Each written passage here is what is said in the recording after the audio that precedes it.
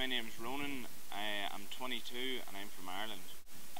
As a whole, a lot of the people who knew I was coming out still had the pictures of old South Africa in their mind, and I can definitely bring something different. Like, the surf's great, so it's a great holiday place if you want to come surfing. Food's great.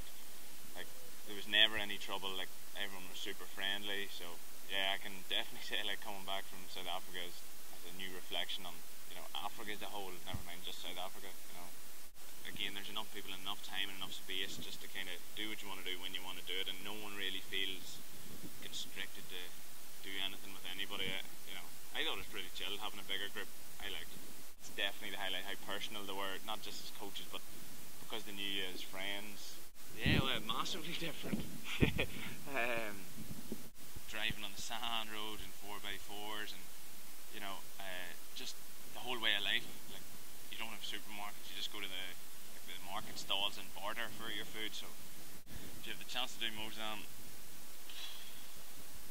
I don't think I would hesitate to do it.